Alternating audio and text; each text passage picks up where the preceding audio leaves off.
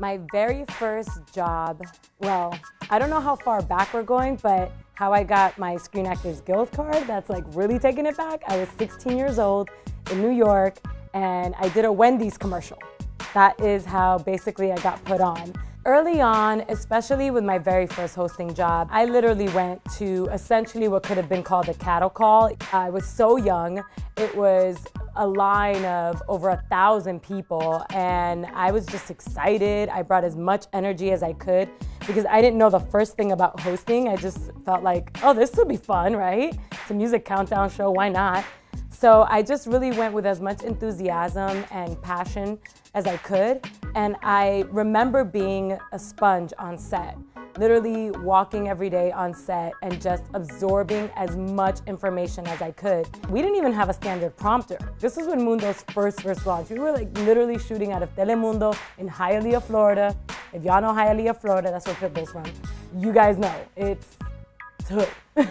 And it just forced me to get better. And I learned so much hands-on. I learned about production. I learned about so many things.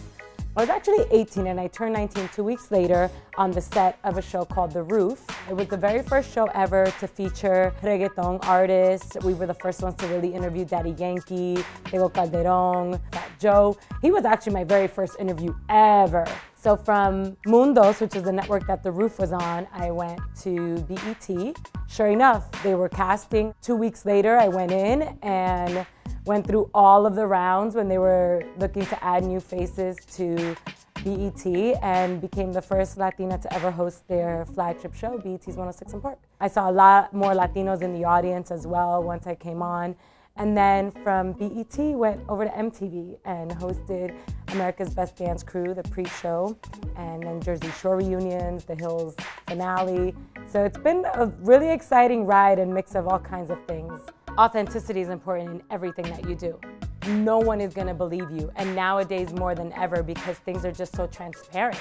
And there's so many people that are experts, so many people that fall into the same category. You know, be a leader, not a follower. And now we're living in a world of followers. So it's really interesting how you're gonna stand out. And I think that only can happen is if you stick to what is truly at your core.